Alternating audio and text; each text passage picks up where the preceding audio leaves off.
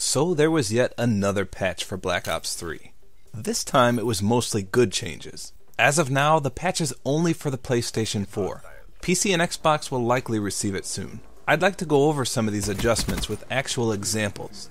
Unless it's self-explanatory, you won't find me just reading you the patch notes like most other channels. I've learned you shouldn't trust anything you read unless you see it visually yourself.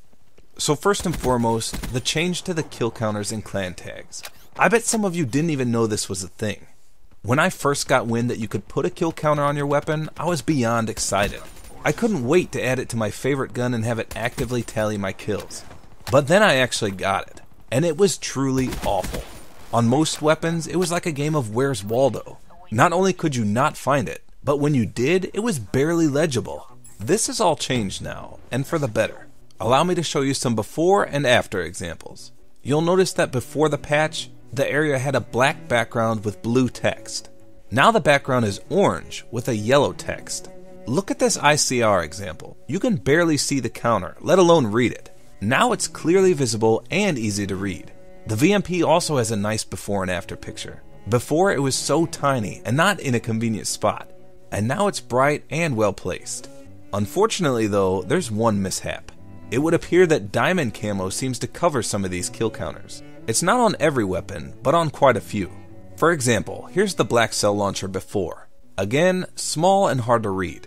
And here it is after. Now if you put diamond camo on this black cell launcher, it covers the counter altogether. I'm not sure how they let this slip through, but hopefully they'll fix it soon. And by the way, if you weren't aware, to achieve the clan tag or kill counter, you have to prestige your weapon. The first prestige gives you the clan tag, and the second prestige gives you the kill counter. You can only have one on your weapon at a time as they sit in the exact same spot. When you pick your camos, you'll be able to see the outline of where it will be placed. So you can kind of gauge which camos will go with it and make it stand out a bit more. Next, I wanted to touch base on the Iron Gym supply drop weapon nerf. The patch notes said they fixed the consecutive attack speed to be consistent with other melee weapons. I did a video comparing each and every supply drop melee weapon to the combat knife, and if you haven't seen it, I'd highly recommend scoping it out.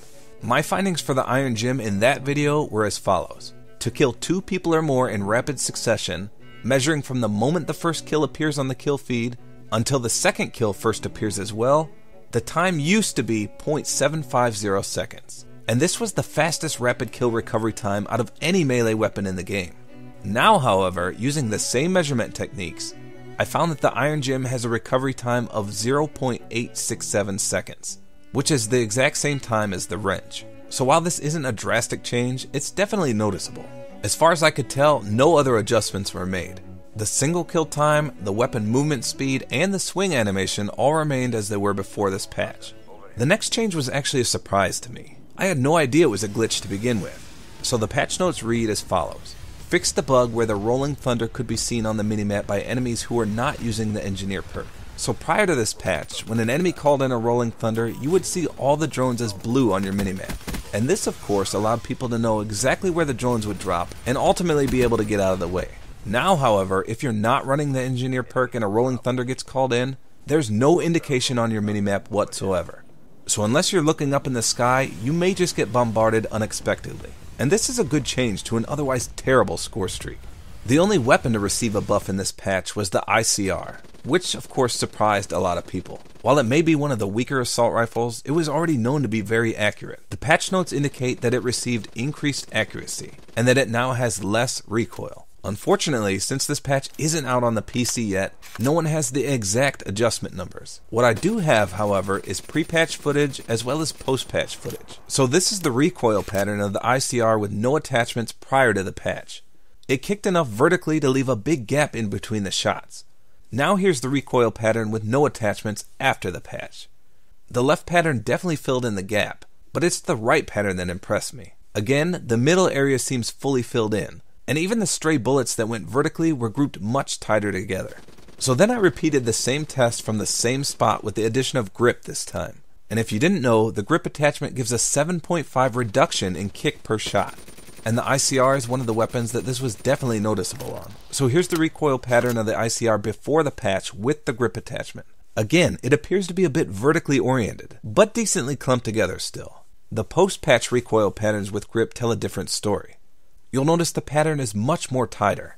What I found strange is that the pattern is no longer vertical, but instead it's now much more horizontal. I tried to sync up the before and after clips in slow motion as best as I could. When doing so, it would appear that the post-buff ICR doesn't weeble wobble as much as it used to. But visually, it's hard to tell just how big of a buff this was. I wouldn't say the buff was that drastic, but it's enough to notice. And lastly, the patch fixed a few things I had covered in some recent videos. The main thing I wanted to talk about was the addition of Ricochet damage for care package owners in hardcore mode. If you missed my video on teammates ganking your care package in hardcore, I talked about how it was becoming a frustrating issue to deal with. What this change has done is made it virtually impossible to steal a teammate's care package now. As soon as you drop the care package marker down, you'll receive a temporary Ricochet bonus. This bonus lasts, as far as I can tell at least, the entire duration of the care package until you take it. I stood at my care package a while after it dropped and my teammates were still getting killed by the Ricochet. One issue they didn't fix is the beginning of the round Ricochet exploit. If you call on your care package at the start of the round, a teammate can stand directly on top of the drop zone and have it crush them. But the start of the round offers everyone Ricochet protection briefly, so this in turn will kill you. So while it is now safe to run a care package again in hardcore mode, I highly advise you not to call it in at the start of a round until this issue gets dealt with as well. The patch covered more fixes and updates, but that's all I wanted to cover extensively. Now I know that Call of Duty channels get saturated with patch update videos the day we receive a download. I can't stand when people just read you the patch notes with no examples whatsoever of what was fixed, or even how it used to perform before the patch. That absolutely drives me to drink. I don't know about you guys, but I can't wait to place the kill counters on all of my weapons. Nothing strokes my ego more than watching a digital counter actively tally each and every kill I make. Happy hunting.